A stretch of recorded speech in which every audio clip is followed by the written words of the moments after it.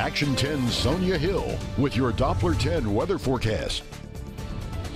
Hey there, South Texas. Happy Monday to you all. Well, it's pretty crazy when we break it down, but Saturday we were seeing highs in the 70s and 80s, and then Sunday morning our next front rolled in, and now on this Monday, highs only in the 50s. Here in Corpus Christi, we only reached 53 degrees today, 56 in Beeville, and 57 in my hometown of Orange Grove.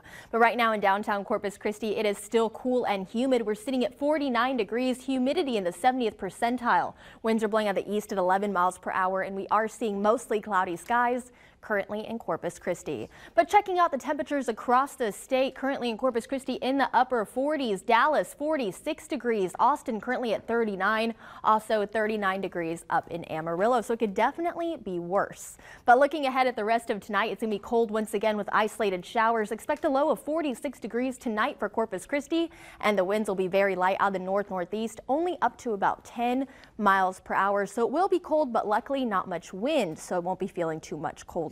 But looking ahead at tomorrow, it's still going to be another cool day. Expect overcast skies, a high near 56 degrees for Corpus Christi, and the winds tomorrow will remain light out of the north-northeast, only up to about 10 miles per hour. So another day of light winds ahead of us tomorrow.